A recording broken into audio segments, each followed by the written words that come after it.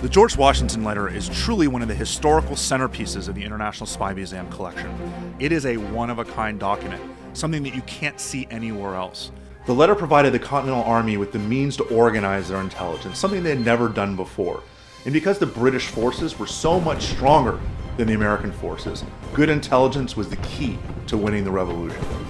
Intelligence needs to be organized. You can't just have people running around providing you information. Washington understood this from the very beginning, but he didn't know how to get it done. In comes Nathaniel Sackett, a man who understood how to organize intelligence. He had researched it, he had studied it, he had done it practically in New York before New York had fallen to the British. Washington understood, needed to get somebody in place that could organize intelligence for him, hence the letter to Sackett. Once that was done, history had been made. So right now we can only put the letter on display for about 2 months. Usually around President's Day each year. For the other 10 months, we have to put it in a dark, atmospherically controlled environment so the letter doesn't deteriorate. And you can join us in helping us to keep this document preserved and protected so that generations to come can truly enjoy this great piece of American history.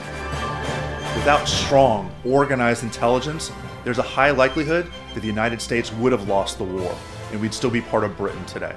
The great thing about this letter is that it is truly the founding document of American intelligence. It is the Magna Carta for American intelligence. It is our Declaration of Independence.